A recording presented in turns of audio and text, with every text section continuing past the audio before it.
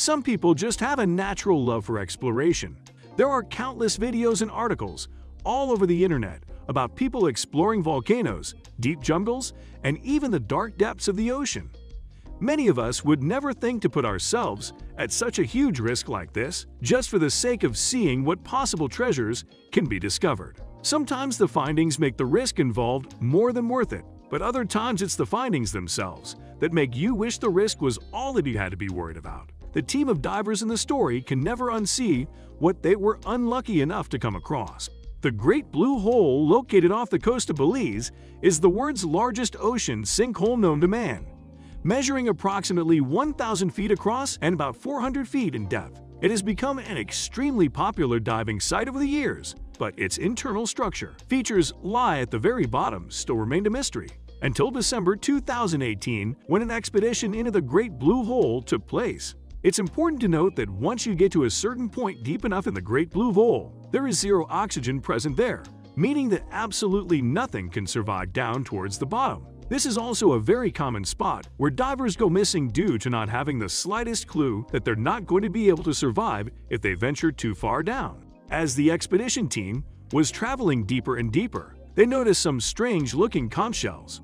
Again, nothing is able to live down there, but the shells themselves still looked a little bizarre compared to the usual conch shells people are used to seeing. When the team finally reached the bottom, they noticed strange tracks in the sand that circled around each other with no indication or clue around as to who or what made them. The team decided to leave the tracks alone and not alter them in any way.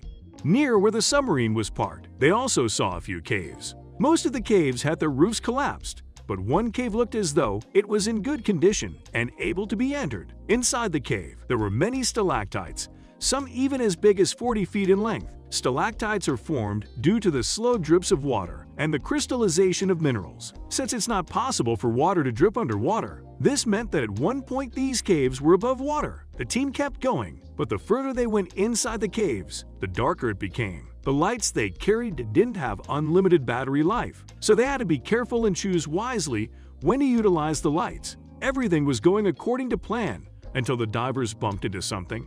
Since it didn't appear to be possible to continue advancing, they decided to turn on one of the lights to see what was in their way. When they were able to see what it was, their hearts certainly stopped for a few seconds. They came across what at first looked to be a ring of mannequins. This, obviously not being possible, had to mean that they were either statues or bodies. The team came to the conclusion that they were more than likely bodies, due to the fact that the Great Blue Hole was known for having divers go missing while trying to explore. What happened here is that a big team of divers was exploring together. Then their lights must have run out of battery life. So then the divers, not having any sort of light source, couldn't make their way out of the cave before running out of oxygen to breathe. At this point, the expedition team decided that they had seen enough and it was time to go back to the surface to report their findings.